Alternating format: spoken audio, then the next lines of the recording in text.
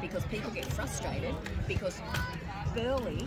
Well, that's the problem though. Then you get people who don't want to do it because people get frustrated. So they go to no, they do. Touch judges and referees that abuse their referees. What I'm saying is, if they put seasoned touches and referees from competitive art. Yeah, but all the ones on the Gold Coast, majority of them, they will be doing A-grade men's, they'll be doing A-grade women's, C-grade women's. There's so much stuff going on. If they don't have those super seasoned people just here to do kids for their 14s, 15s, 16s and 17s. When they're doing the 18s, they'll be doing 18s, mounting the cut, all that sort of stuff. Is it not a possibility that before the game, the referee and the two touches and the two teams in the middle of the field say, okay, this is what we're going to referee against. You don't play the ball properly. Offside. You don't play well. Well, that's what they should be doing. So that way everyone, all the kids know, and if they get pulled up, then, but it should go back to the old days where, I mean, offside's pretty basic knowledge, isn't it? So, there's a lot of things you can forgive. Well, I had to touch judge in Brisbane because they don't have, Brisbane's really shitty with their refs. Well, a lot worse than here, we've got really good. Brisbane, all their refs are allocated to certain clubs. So they're very biased because they're allocated to certain clubs. They don't have enough touches, enough refs to be touches, so parents have to be the touches from either side. Okay, and so then that referee out there, I said, I'm the touchy, what do you want me to do? If they're offside, do you want me to pull my flag up? No. Well, there's a lot of referees, not referees, there'll be a lot of touches. Well, refs aren't perfect. Touches aren't perfect. I'm the coach. I've got to deal with shitty refs all the time. I've got to deal with people who aren't doing their job properly all the time. I've got refs who are very biased to other sides. But the thing is, you just got to tell the kids, if you're going to win, you've got to win against all costs. So you've got to go out there and do your hardest. If the ref's not on your side, you just got to take it and just do the best that you can. Well, I'm sure they are tonight, but at the same time, well, that's what you have to do. It's not. Because there's nothing you can do to change it. What are you going to do? Are you going to go join the Gold Coast referees and be the new president of the Gold Coast referees and go get them to change it? Well, I'm probably too old to be a referee, but I could certainly put my name down to be a linesman. Well, go do the course and then go talk to Heath and talk to, he's the president of the whole Gold Coast Rep, and talk to, what's his name? There's another one. Go talk to them who are the most advanced referees in the Gold Coast to actually do all the appointments. We're just lucky that we've got footage to prove what we're saying, whether it be against the offside or whether it be kids that are being told by their coach to do certain things that are illegal. Yeah, well, I have to deal with that too. So I'm a coach. I went all the way up to Burleigh. We played against Redbacks. You're supposed to sit in one bunker, the other one sit in their bunker. He went over the other side. He sat there. What's it called? The ground official went over and told him no, he's not allowed to. He still sat there. So at half time, when they're getting beaten, he's going and telling his kids, kick him in the head when they're on the ground, punch him, spit on him, tell him bitches, tell him whatever. And he knows the ref. So he knows the ref, he knows the linesman. This was a trial. He knows the linesman. So at half time, we've come through, we've done a red set, we've run all the way through the side where he shouldn't have been anyway. Talking to him, shouldn't be talking to him in the first place. The linesman comes down and says, no, that wasn't connected on. And he was right down here with the coach. So he can see the ref was in the proper spot and they've turned it around. And then the person who scored it and our captain both said, hey ref, what was that for? That was right. They both got similar. And so then they kicked off to when we got the ball somehow. Our little tiny fullback, she got tackled and they stomped on her head. I've got a girl who's very fiery like me and said, hey ref, they kicked her in the head and the two girls said, what are you going to do about the refs on our side? And she said, we'll run it again. I don't think she's Redbacks, get into it! And the refs turned around and went, you're off. So we were 3 down, 10 minutes to go. They've come back and nearly won the game. Luckily they missed their last kick and they won by 2 points. That's just one other thing. Go stump! Call it stump! And that's what happens. I've gone up to the top level, absolute top level coaching. Went to small school spring finals for New South Wales with Fresno at school, and the other team did the same thing. They were big All Islanders. Our kids were tiny. Our kids scored the first try, but then their whole thing, because it wasn't Penrith, it's a Penrith based. Go Dashy! The whole sideline of all their supporters. Punching the kids, stuff like that. It sounds so. Back in our day, it was if you. But this is supposed to be play safe code. This is run by New South Wales Rugby League. We all had the sign on there that we will not swear, we will not punch, we will not do all that stuff. Here's my daughter. This is Lyra. Oh, hello. That's who you're talking about. Yeah. So yeah, I was just telling you a story about Bidwell when we played Bidwell. So we went there. So back in the day, that used to be, we had an August team, that's where we played good and beat, that's what they used to do to fight. And I remember being at Kempsey 6 weeks, because we come from Belgium, being at Kempsey, Kirk was playing, first grade on the field, and they stopped the game, and they were pulling palings off the fence, they had long net balls, they smashed, and they were attacking people. I've never seen that life. I've never seen that. But then, whenever you go to Kempsey, the spectators will go because they know really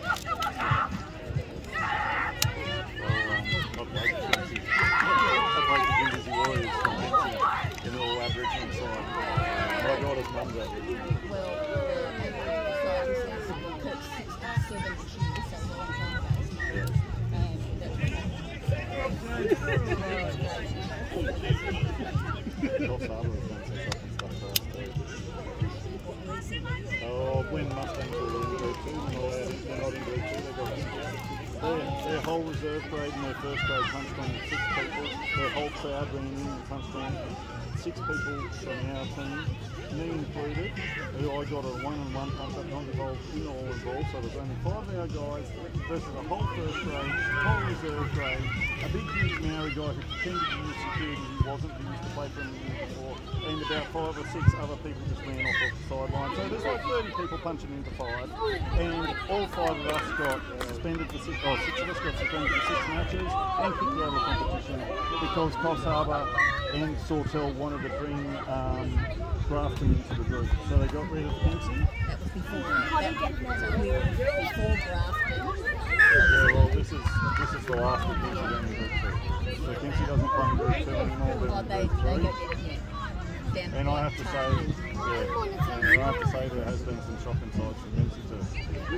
Well, I just remember I was by myself, I just stood there going. Well, what's this? Kempsey Dragons, Naku Warriors. Would have been Naku Warriors back then? Yeah, it was crazy.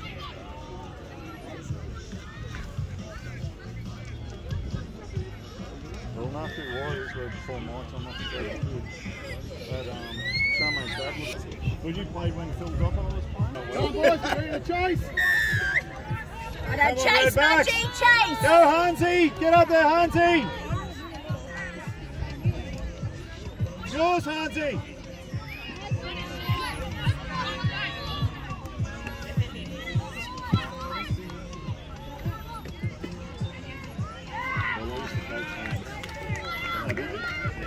Well, I coached his sister, and he was 2 years below, and his dad liked the way I coached and said, "Can you guys ask me to do this game?"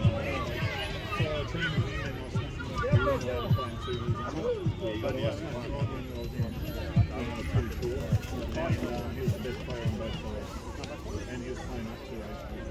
So, and I had him playing everything. Put on a lot of size and stuff.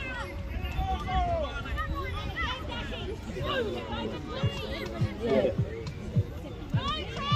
Well, Eris is massive. Eris is his eldest as well. She doesn't like putting on. She would run with the most. But the finish is very good.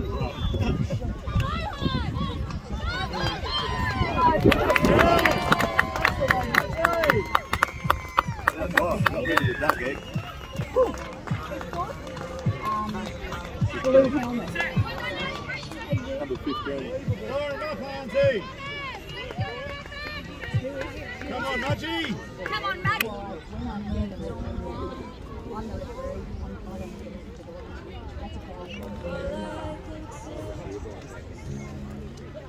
No, you don't. You don't know everything, and you don't see everything. So I'm closer to the line than what you are. So maybe think something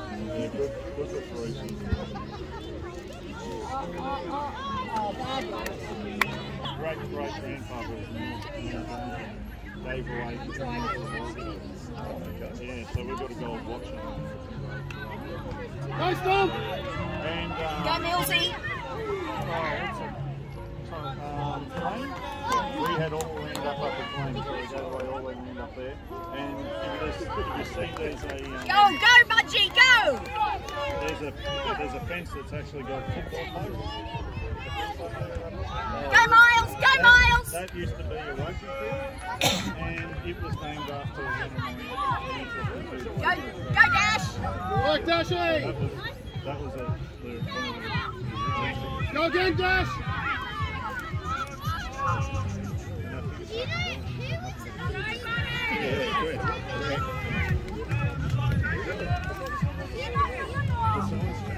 Go, Ryan! Chase, Mudgee, chase! Get up there! Mudgee, pop!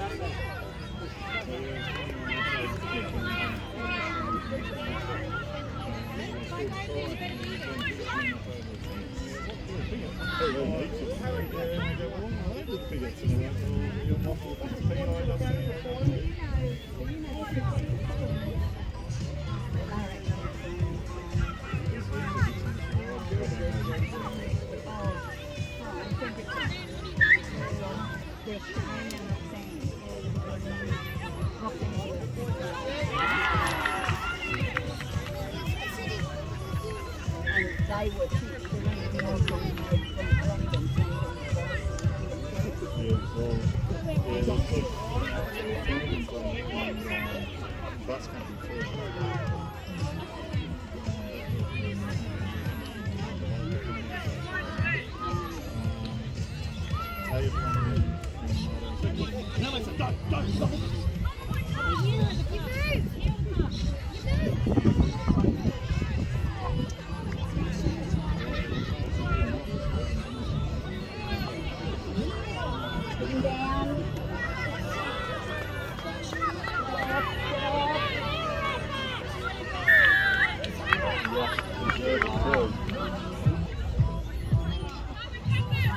Turn around, Redbacks. Come on, make up for it now!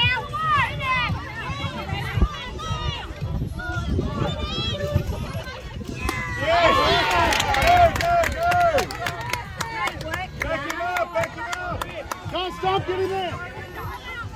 Well done, Mudgee! Go, who's winning? Run in pairs, Mudgee, run in Go, pairs. Maxie, go! Great take, That's it, Kian! together. Go with him, Mudgee! Go with him! There you go, Hans. I need a loudspeaker. Go, Miles!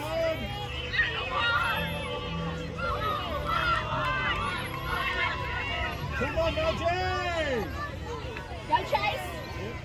Get up there, Mudgee! Get up there!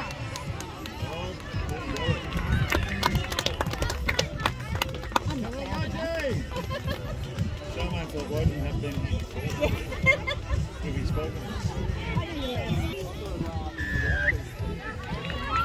Me and Taj got to we had great time. I saw you playing the kicker.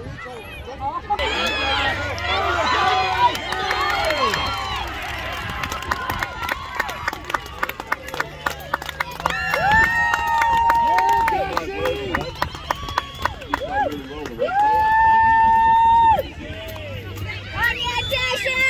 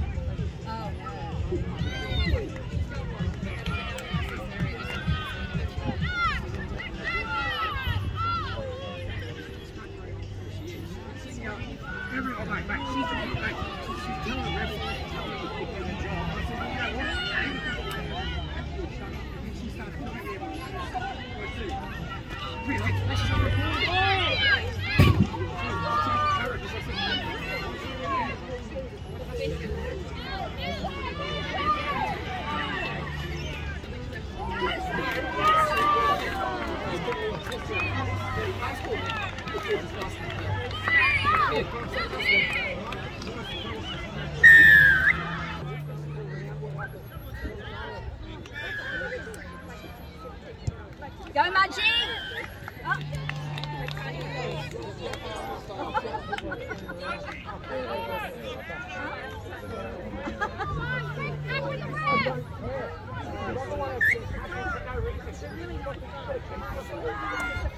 Oh, good tackle.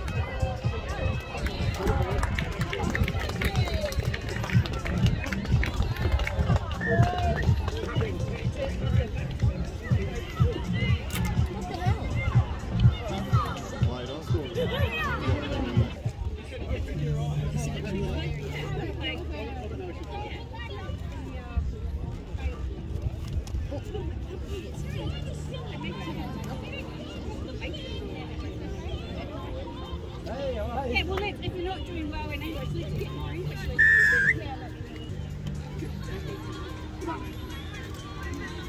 It's an electric one, right?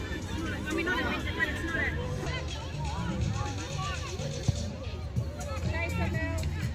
Get it, Stump. Yo, Stumpy.